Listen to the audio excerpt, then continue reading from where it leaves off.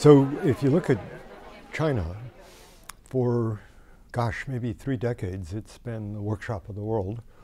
A lot of consumer product segments, especially if they're high labor content, up to 90% of them are made in China. That's going to change because over those 3 decades, Chinese wages have been growing double digit. They've reached the point now where China is not the cheapest place to make things. So I think Western companies that have sourced from China have to figure out the answer to the question everybody poses, which is, what's the next China? A common answer is there is no next China. There won't be a country as big as China with a low labor cost, low supply of low labor costs, and a government that was very business friendly. So that's not going to happen.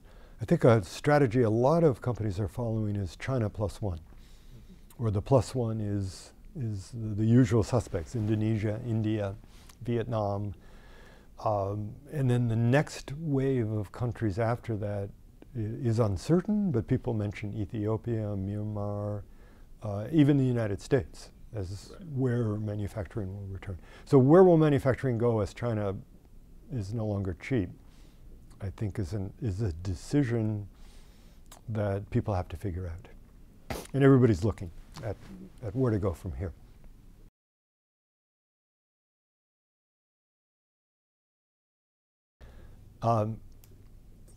When I first visited in China in '82 and then '86 and then didn't go back for 20 years. When I went back in 2006 visiting a town called Dongguan, gritty industrial town, my first thought was, can I hold my breath for 6 hours? I mean, the air quality is terrible in China. So if you were to change something about the deal China's had in the last 3 decades since they opened up in '79, it's all about quality of life of the people in the country. Economically, the quality of life's gone up, especially for people who emigrated to the coast.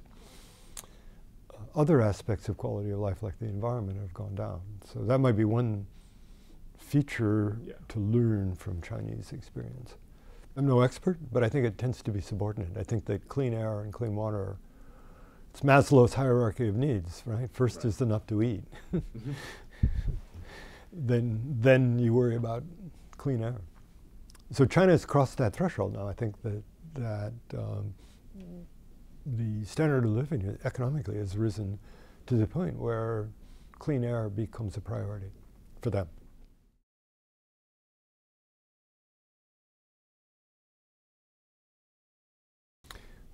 Well, some companies you can think of Western companies, you can think of Chinese companies.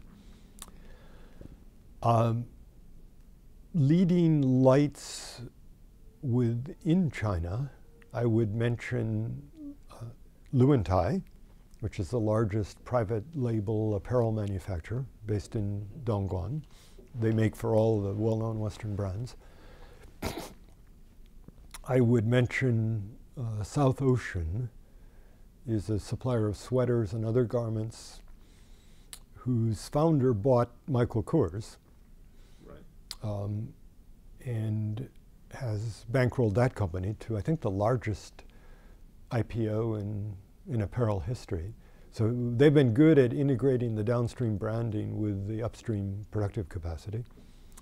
And I would mention an internet retailer called Yihaodian, based in Shanghai, that founded in '08, they're now $1 billion revenue, fastest growing company in Asia, according to Deloitte.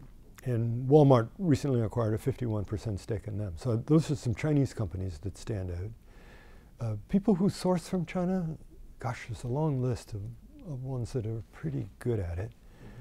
I would mention Flextronics as a producer of electronics products based in the California Bay Area that has huge complex in China, in Dalian. They're pretty sophisticated in their use of Chinese production. Lots of apparel companies, Ralph Lauren, Nike, New Balance, are all good at sourcing from China. And I would mention Walmart. Walmart is both sourcing from China and selling into China through Walmart China.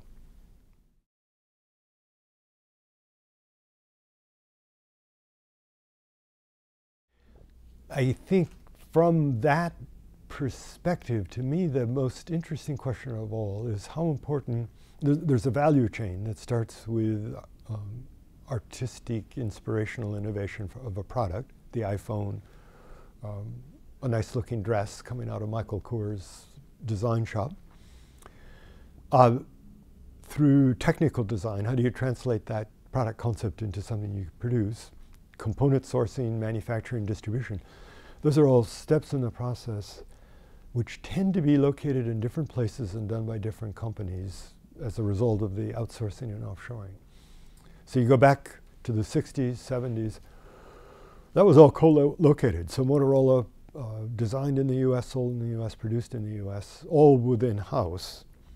So the need for coordination between a product designer and a person making that product, and there's a lot of need for coordination, was readily facilitated. Now we've disaggregated, so different companies do those different steps in different places.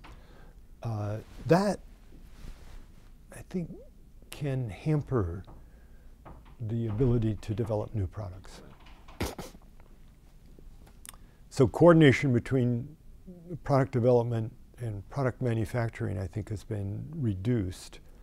How to preserve that while still allowing you to locate everything in the best spot for that step, I think will be the supply chain challenge, or it's what supply chains have to say to product innovators.